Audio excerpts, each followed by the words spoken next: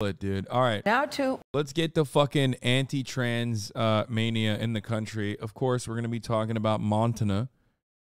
Okay. A state. For those of you who don't know, this is a state. It's not just a rapper.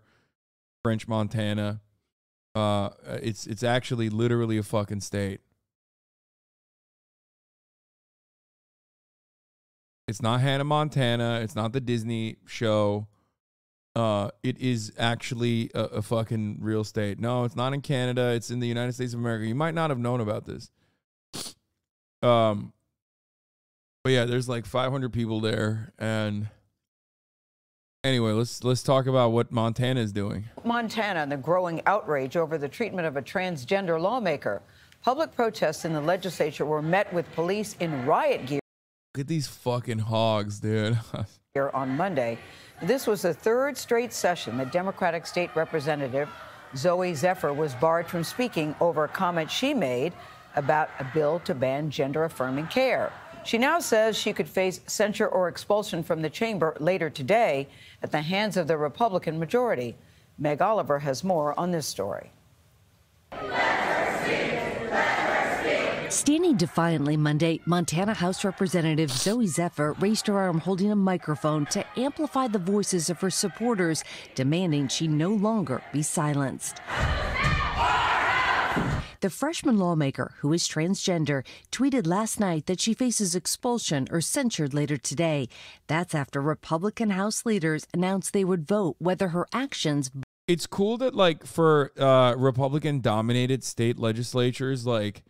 It's not enough that, you know, they already, like, gerrymandered it to hell. So, like, even if your state has, like, 60% Democratic swing, you still have, like, a Republican-dominant state house and state senate. It's fucking super sick. And, like, they can just do their bidding regardless. But now they're also like, hey, we don't really like you because you're trans. We don't really like you because you're black. We don't like you because you're gay. We're just going to fucking expel you. We're just going to censure you. Super sweet stuff happening. Once again, Republicans, in my opinion, are getting ahead of themselves and getting entirely too fucking horny with the undemocratic powers that they routinely exercise. Will that actually come back and bite them in the ass? Maybe. Possibly. I don't know. I don't know at this point. Like, who has any power in this country?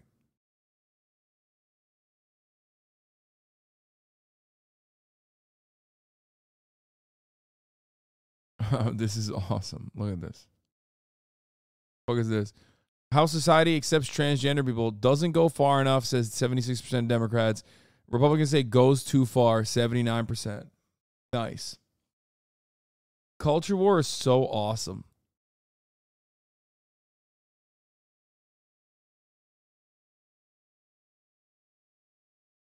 Culture war is so awesome. We just, like, make busy work for these fucking weirdos. You know what I mean? What the fuck is this?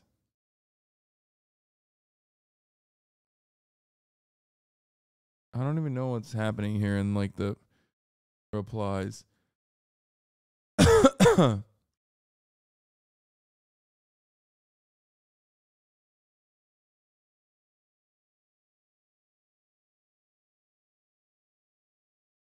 Are they posting the shooting victims in Tennessee? Like, what does that mean?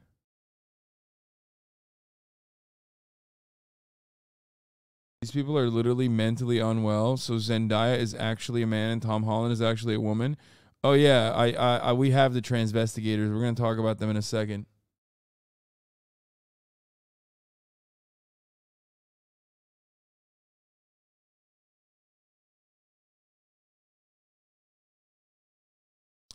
Safety, dignity, or decorum of the House of Representatives. No representative is above our House rules. For over a week, Zephyr has been barred from speaking on the House floor until she apologized for her comments opposing a Republican bill banning gender-affirming care for minors. If you vote yes on this bill and yes on these amendments, I hope the next time there's an invocation, when you bow your heads in prayer, you see the blood on your hands. Montana's Republican House Speaker deemed those comments out of line and that they broke House decorum. We're elected to have the hard conversations. Speaking to John Dickerson last night on CBS News Streaming, Zephyr says she's not apologizing for what she said, and in fact, she would say it again. When marginalized communities who are impacted the most by legislation, rise up and speak to the harm, those folks in power, particularly on the far right, do not want to be held accountable for the real harm that these bills bring. For CBS Mornings, I'm Meg Oliver. President Joe Biden. Awesome. Great stuff.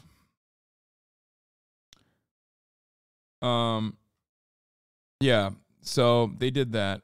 They did. The motion passed, and Representative Zephyr will be censured for the rest of the session across the party line. The House is now adjourning. They're taking the disciplinary actions proposed to ensure the safety of the body. They're literally kicking out the trans woman they hate and silencing her for the rest of the year.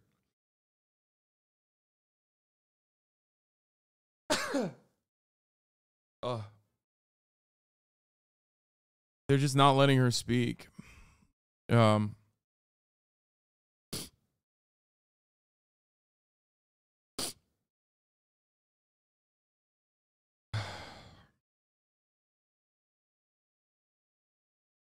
The right to protest is clearly upheld right in the state U.S. Constitution, and we took oaths to protect that Constitution. Though I love my job, I face a series of deeply offensive behaviors. There's been a pattern of unwillingness to listen to a diverse set of opinions in front of us. Once again, no matter what happens, Republicans don't care about the Constitution. They just want the rules to only apply to defend them. Hello. They are literally utilizing bullshit fucking decorum to unfairly and unjustly punish a trans lawmaker that was duly elected and is doing the fucking job that she was elected to do. It's just so insane. I don't know what else to say about it. Hopefully this fucking blows up in their faces like the Tennessee thing did.